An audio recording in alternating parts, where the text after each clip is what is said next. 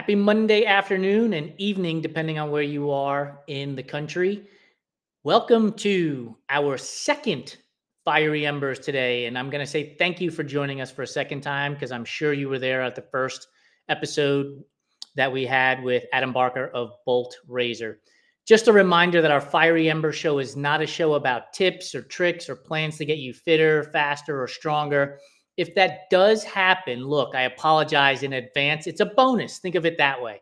No, this show is to provide you with some laughs within training and racing by having a chat with everyday athletes about absurd and interesting things such as, is red velvet cake a real flavor or just plain chocolate cake dressed up to go to the prom? So today I'm going to be joined by Victor Lobato, whose Instagram description is lacking when it comes to who Victor really is because I've talked with him before, but he is correct in when he states that running should be fun. So let's bring Victor onto the show and let's have some fun here on Fiery Embers. Hey, Victor, how are you, buddy? Doing good. What about you? I'm so thrilled to have you on the show. I know we had a couple of delays because hurricanes and then travels abroad to Berlin and Chicago have kicked the can down the road a little bit for us. I'm thrilled to have you on board, man. Before we get started, for those of you listening, Victor is Brazilian, and behind him, he has a light display with the colors of the Brazil flag in yellow, green, and blue. So this is, and that's a tie. You have a tie there that has the Brazilian flag on it too? It's a sash from when I graduated from school. They gave to us. So. Fantastic. How cool is that shit? Huh? Oh, this is awesome. So you got to answer that very first question, which is red velvet cake a real flavor or is it just chocolate cake to go to the prom? Well, I eat any type of cake, so if you bring it to me for free, I would say it's a cake. It has to be free? If it's overpriced, I may say, maybe not. That's what red velvet flavored chocolate cake is, man. It's just overpriced chocolate cake. So then that's a problem. For those of you who are real red velvet chocolate fans, I get it. It's a real flavor. I understand. We're just having fun. Don't send us any hate mail, please.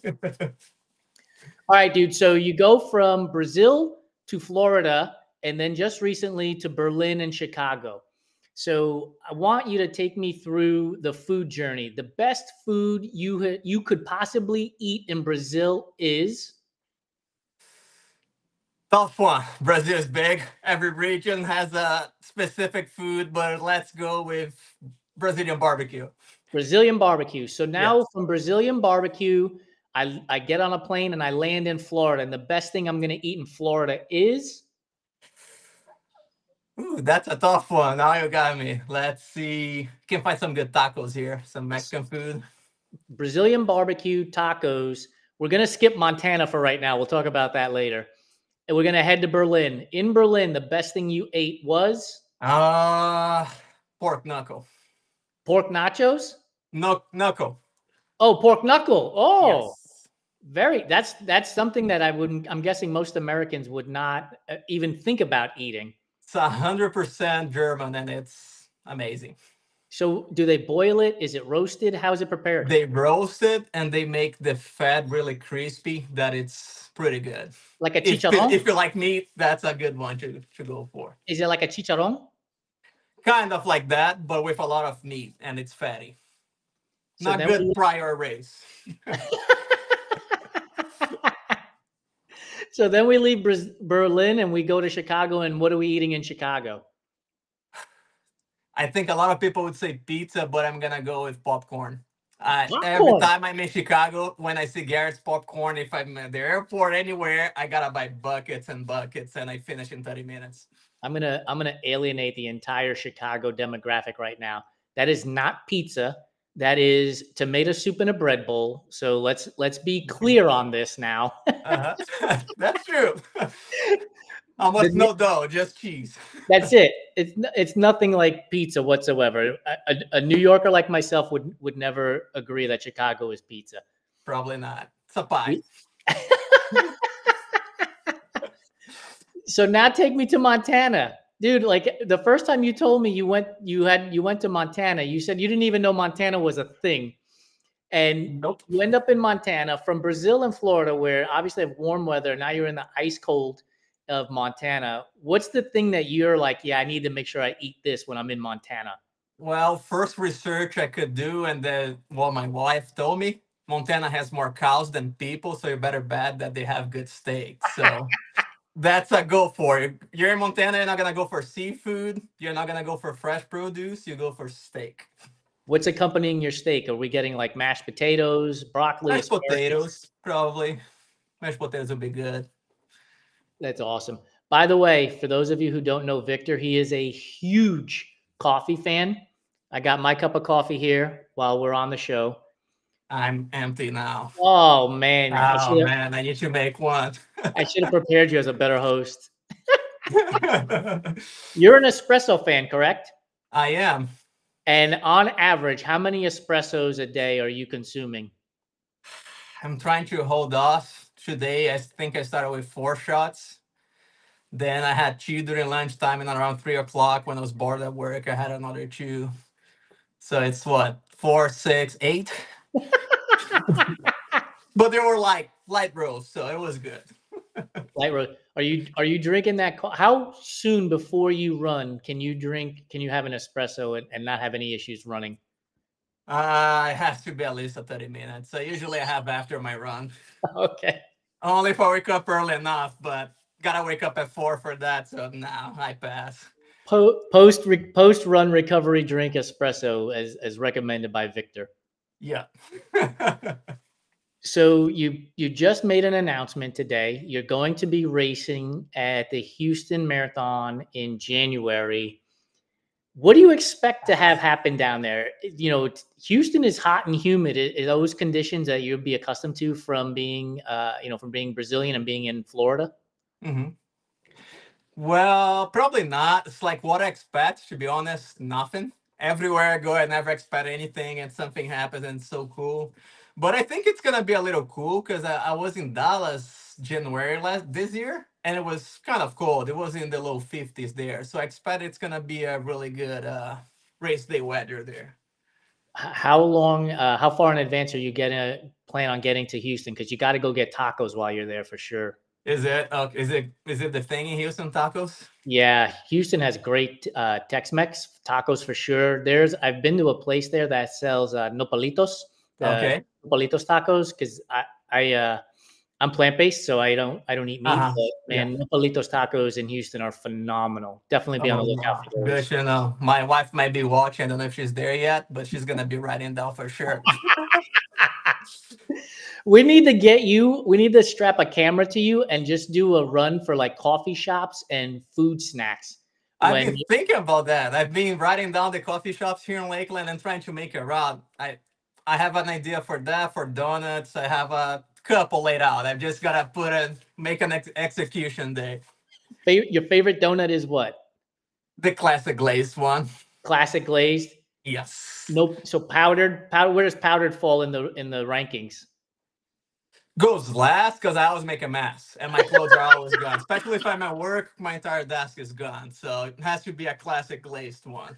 You know how people wear bibs when they're eating lobster and crab? Yes. You're gonna have to get you a bib for your powdered Uh-huh. donuts. And if you talk to somebody, all the powder is gonna go in their face. So it's not a. For those of you who have not read the story that Victor shared on our website at runtrimag.com, check it out. He has a philosophy, and I'm not going to quote it verbatim here, but the philosophy is, give everything a try and have fun. So one of the things we talked about were like the number of different jobs that you've done over the course of your lifetime. Like, what's one of the weirdest jobs that you've had that you're like, man, I just can't believe I did that? I was a universal mascot at some point. That was one I would never think I would be, and it was pretty hot in the tiger costume. I would say with the little fan that they put inside, it was totally broke, and it was early fall, so it was hot. Was for a football game? It was actually a soccer game. If it was a football, it's gonna take 3.5 hours. I was gonna pass out. I would say. I would probably say yes because I was gonna be excited, but probably not a good idea. Like, where does that thinking come from that you're like, man, I'm just gonna give it a try and have fun. Let's go see what happens. I mean, I don't have anything to lose. I was think that it's like everything. If I don't know anything, I'm gonna learn something from that. If somebody asks me again, I'll be able to say, "Oh yeah, that was fun. That I'm not gonna do that again." Same thing. I think I told you last time when I was a flag football referee. Never played football in my life. Didn't know anything. I was just getting the wellness center in college, and somebody asked me if I wanted. I was like, sure. You can't imagine how a mess that was, but it was Yeah, fun. did you even like? Did you have a chance to read the rules, or did you even know what the rules were? Nope. They told me like 20 minutes they needed somebody. I was like, let's go. Let's make it fun. Let's make sure all the players they know I don't know anything. We're having fun here, and I even made it to the championship. I was the ref for the championship, so it was good. Wow. Was it little kids or like young adults? College students. Did anybody get yelled? Was anybody yelling at you, getting in your face? Not really. I think they felt sorry when they saw me. They're like, okay, I'm gonna help you out. I love it. Yeah. So it's getting dark real fast these days. You know, we've entered into fall, which means it's the holiday season. So pumpkin spice or apple cider, which do you prefer? As a Brazilian, we don't have any of those, but pumpkin spice, I would say it's my favorite. I gotta always have it. So what do you have in Brazil? What would you drink on a cold day in Brazil besides coffee and espresso? I get that. Well, where I'm from, it's always summer, so that is no cold day. That is a rainy day, and then you have coffee or tea, or maybe a Okay. hot chocolate. Oh, hot chocolate? Yeah, sometimes, but Are you mostly putting coffee. on your hot chocolate, do you put marshmallows or do you put whipped cream or both? Whipped cream. Not a huge fan of marshmallows. If you put it, if it's there, I'm gonna have it, but it's not gonna be my own choice. What about in your cereal, like Lucky Charms? Are you eating the marshmallows in the Lucky Charms cereal? I eat it. Molly's probably laughing because I say that it's the most American thing, eat a cereal. So Yeah, she's probably laughing on that. it absolutely is. Like, you know, you see people from other countries and they wonder why we eat dessert in the US for breakfast, right? Like Yes. everything is super sweet. There's no savory for breakfast, right? But it's good. Sometimes we like to do a cereal day here and we just eat cereal entire afternoon. So What's your favorite cereal? Lucky Charms, probably. There was a moment Fruit Loops were my favorite, but then I passed that bridge already. You've moved on I to moved on, yeah. Lucky Charms. Yeah. Captain Crunch. I'm a Captain Crunch with berries guy. It's I a need good one. yeah, it's so good. I like their peanut butter one. Yeah. And I love cereal, dude. Like I can eat cereal all the time. Um, Yes. I get laughed at because my favorite cereal is Raisin Bran, which sounds like, you know, an Uh-huh. 80-year-old man, right? Maybe 100. Let's go with that. But I've liked Raisin Bran since I was a kid. Like it's not because I'm 50 now. I've just always liked Raisin Bran. Always one of my favorites. Let me ask you a question now. So, if you like that, do you like carrot cake a lot? Love carrot cake. Knew that. I knew. Love it. Here And at home, they say carrot cake's not a cake. no, carrot cake is a cake, and it's even better when it has raisins in it. The best. Try the Brazilian one. You're gonna like it. Okay, I'm gonna have to go find a Brazilian. I live in LA now, so I can go find. I'm sure there's a You can Brazilian find it market easily. around here. Yeah, I Easy. can send you the recipe. It's really easy. You're gonna like The it. recipe assumes I'm gonna make it. That's a problem. Yeah, because I love to cook, but baking for me is out. Like because it requires a here. lot of science, and I'd rather just throw shit in a pan and heat it up. I like to create things, but baking, you gotta put the right measurement, and then it's always bad. Yeah, Not my thing as well. 100%. What's your favorite thing to cook? I like to make a lasagna. I like to make a lot of lasagna. I like to create my own event. Probably if Italian, somebody from Italy see the way I make it, they're gonna have a heart attack that I'm killing the entire culture. But I always try to create things. I like to make roast steak. I like to make pies. It depends. Sometimes on my not long ago I was on my sourdough time, my sourdough era, let's say. Now I moved on, but I will get back at some point. I like to make pizza a lot, so Did you use a bread maker when you made the sourdough, or did you freeform it into a loaf pan? I made all of it from scratch by myself. Yes. Oh, dude, it must have tasted so good. Yes. I have this starter. It's been there for about 2 years. My first one, I let it die, and then I had to remake the culture again, but it's still alive there. Still alive. When you slice up the sourdough, what are you putting on top of it? Butter, straight plain, nothing on it. What are you going with? Usually I make two. The first loaf, fresh baked, we always eat right away. We just put butter, melts in it, on the bread, and we just eat that. It's like crazy. It goes by quick, by 10 minutes, maybe we finish the bread. Below. Every person who's listening to this right now is wondering, is my bakery open? Because I need to go get some sourdough bread right now for sure. Oh, yeah. Very good. Bread is my love language. I love it all. Sourdough. I'm a huge fan of rye bread, a huge fan of pumpernickel bread, like marble rye. I just love bread. For me, when I lived in New York, I used to go and buy a baguette on the, in the bakery, and then just walk around with it. You just rip off a hunk as you're eating, because you're walking miles in New York for hours on end, and you need the fuel. You need to stay strong while you're out there. When I went to Paris for the first time, that was my dream to do that. Get a baguette and walk through Paris eating my baguette. I have videos on Instagram on that, I think, and it was my dream. I was so happy. Yeah. Victor is my spirit animal. We're going to drink espresso all day long, eat donuts in between the espressos, and then just walk around stomping on baguettes through while we're walking through the cities for sure. Yeah.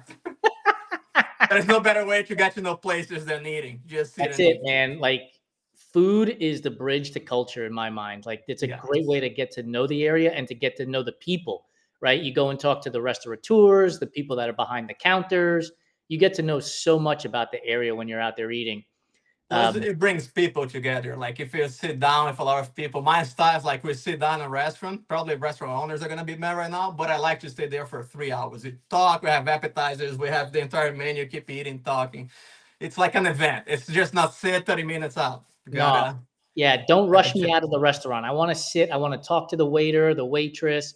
I want to talk to the cook if I can. If I can get the cook out from behind, out of the kitchen for a moment, if it's not too busy. Like, I want to talk to them. I think it's just, to your point, it's an event, and it's an awesome experience. I'm one of those people who says, it's not that I run out of seats at the table. We just need to build a bigger table. Let's just keep bringing people and having conversation. And I don't mind to squeeze in and bring more people if they. That's it. That's it. Let's stay on the food subject for now. I have a package of cookies over here that I've been nibbling on, ginger snaps. Wow. Here are your 4 choices for cookies. The 3 of them have to go. You can only eat one of them for the rest of your life. Oreos, Nutter Butter, Fig Newtons, or, Nilla wafers. What is the first one again? Or I'm going to add a 5th Oreos, one. Right? Oh, I'm going to go for Oreos. Nutter Butter's out. Fig Newtons are out. Nilla wafers are out. What about Chips Ahoy? That's tough. When I was in college, that poor college kid that didn't have much money but wanted a sweet, buy that baby and eat the entire package in 10 minutes.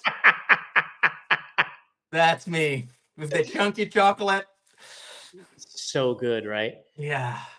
We avoid to buy cookies at home because my wife is mature enough to say, I'm going to have one and be done. Me, I'm not going to rest until that baby is empty. Same, dude. Like, you bring that package of Oreos in the house that has the 3 rows. Within 3 days, it's gone. Like, there's no chance it's hanging around more than 3 days. 1 row a day. That's how I measure myself. It was just Halloween, so we have so much candy that's like, I think the weekend I ate so much that I don't know what to do with that anymore. I don't want to see the candy. What's the candy that's in that package that you're like, yeah, I'm never going to eat that, just because you don't like it? Which is the one you're never going to eat? What is the name? I forgot the name right now. That is a Tootsie? Is it the name? Oh, Tootsie Rolls. Yeah. Tootsie Rolls. That one, I'm not going to have it. And candy corn, is it the name? That one, it's just, we're saving for next year for the kids again. They won't know the difference between candy corn bought fresh and candy corn bought a year ago. Yes. It's probably been here for 5 years, if I had to guess. They never won as well. Tootsie Rolls they're so hard. Like, you're afraid you're going to lose a tooth from eating. Yes, I'm afraid. Which is the one that, if there's only one left, you're looking at your wife and you're like, I will tackle you because that one is mine. Reese's, if that is a Reese. Or the cookies and cream Hershey's, but she doesn't like it all, so it's better for me because I go and I can eat several. I love it.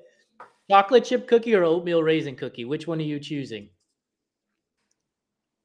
Oatmeal raisin, it's not a cookie. It's more like a health healthy dessert. Let's go with that. If it has raisins and oatmeal, it's healthy, I'd say. It's more carb loading thing. So I'd say chocolate chip.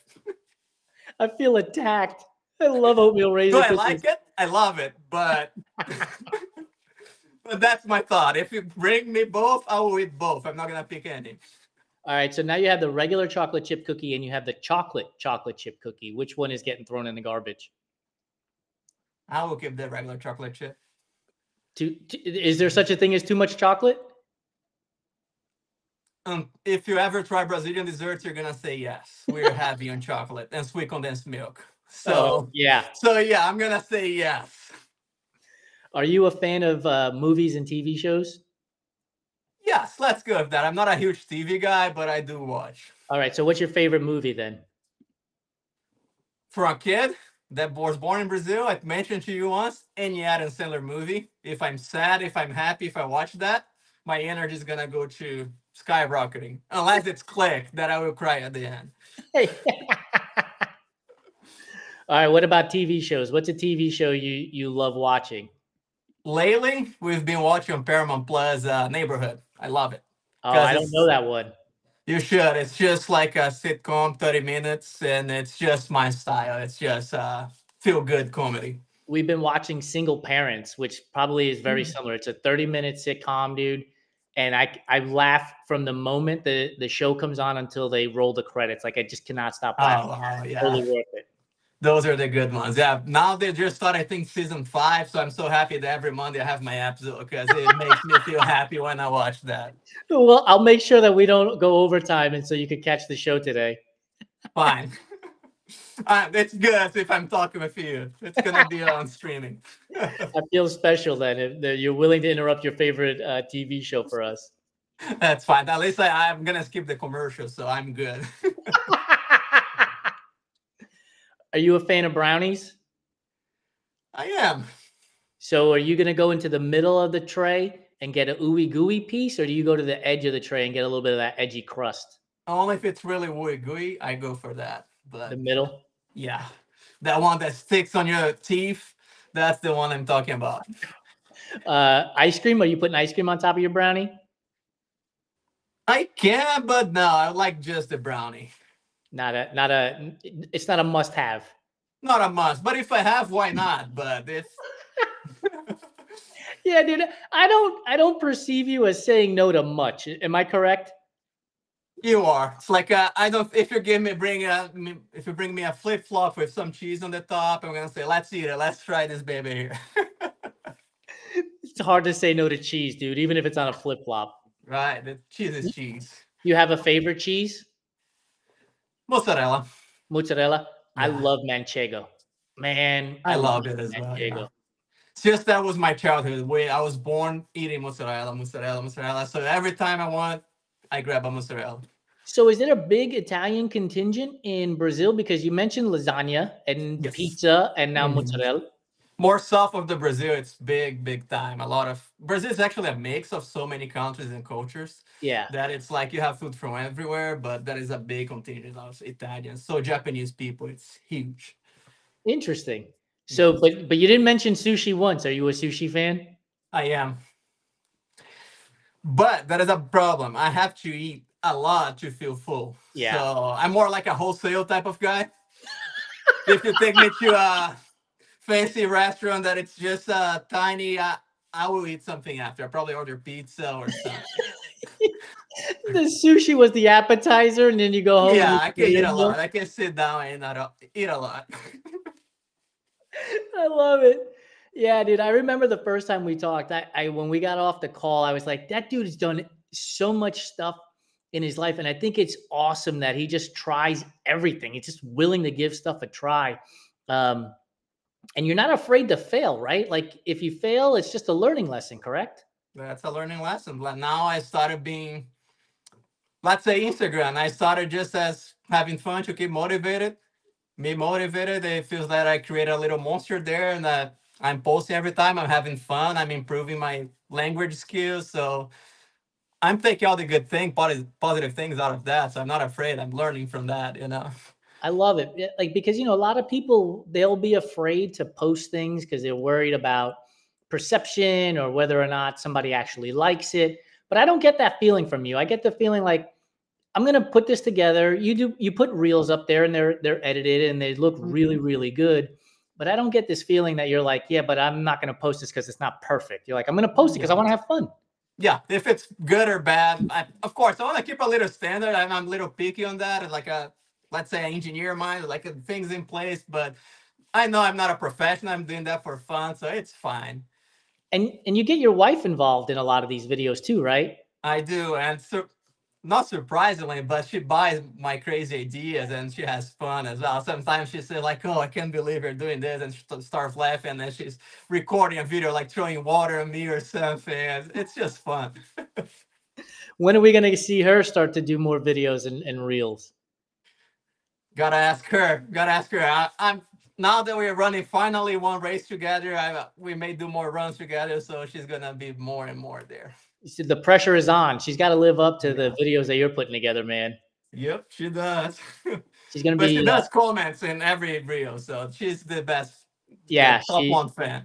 She's fantastic. She's been in a couple of the videos I've seen, and it's awesome to see that you guys get to share this love of running together. Have you gotten any comments from people that are like, "Man, this was so awesome. Thank you so much for doing it"? I did. I actually started getting some. I got one last Saturday actually that they said they really liked the video, and I was like, "Oh, that's good to know that some people like. It's not only me, you know. Yeah. It's good to see that it's growing, and there's some people that comment because they like it. I was like, oh, it's a feel good thing. It is. And dude, you do such a good job with them. I have so much fun when I see them coming up on my feed. I'm like, yeah, this is going to be good. And they're like, 15, 20, 30 seconds. It's not like you're watching a movie for 2.5 hours. And then I had my first hater after Berlin. And my wife was laughing because I was celebrating. I was like, I got a hater, so somebody likes it. I even pinned the person's comment there. Like, there you go. I like It's the best when you get somebody who's commenting that they're angry about what you did. It's like, you know how to use your thumbs and scroll by. Use them. I love that. I'm like, yeah, it's because it's working. People like it. That's right.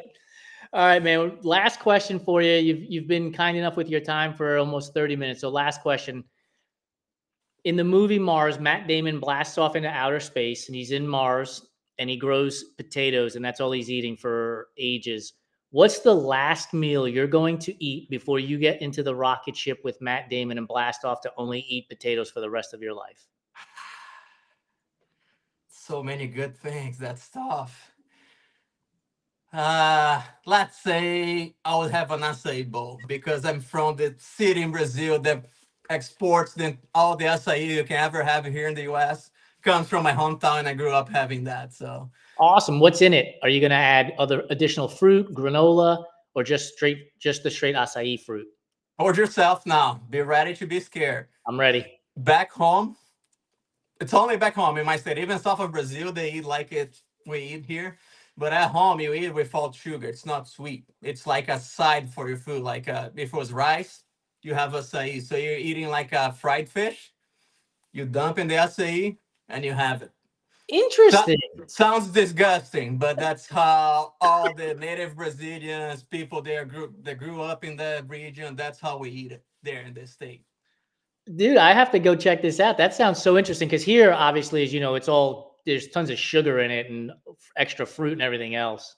I will send you. That is this fun YouTuber that I think he's from Malaysia. He went there and he tried all the possible foods. It's a really good video that he made it there, and you can get an idea. We do eat sweet there, but like 80% of the people in the state, they eat that way. And if you put a little bit of sugar, no, I can't.